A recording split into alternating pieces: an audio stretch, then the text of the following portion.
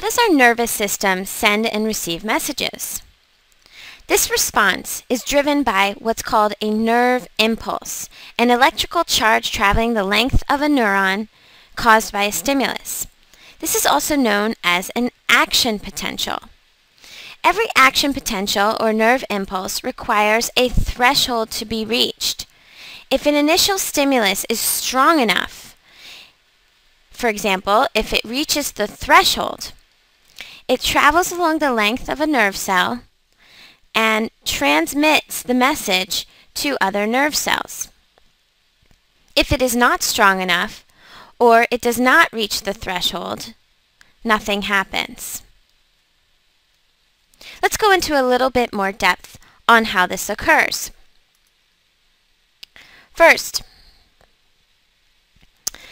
you must understand what is happening to the electrochemical charge inside the cell versus outside the cell.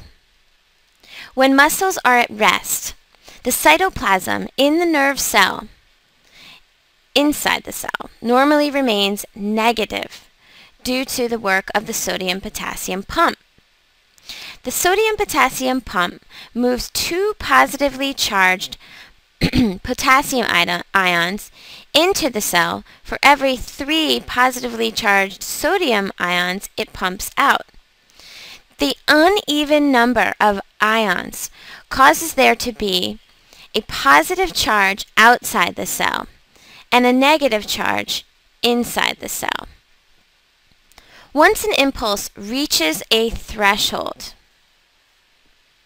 the transport channels in the nerve cell's plasma membrane here open, allowing for positively charged sodium ions to enter. This positive charge inside the cytoplasm forces other channels in the membrane to open, allowing potassium ions to leave the cell. When these positively charged potassium ions leave the cell, the cytoplasm returns to the negative charge.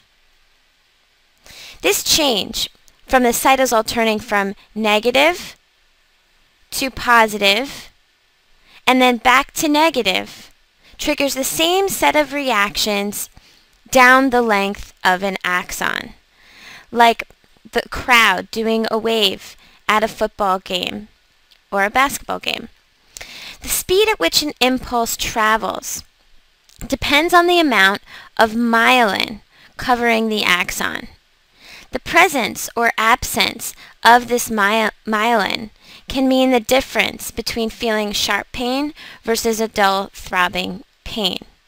And remember that speeds of up to 180 miles per hour can be reached when achieving an action potential.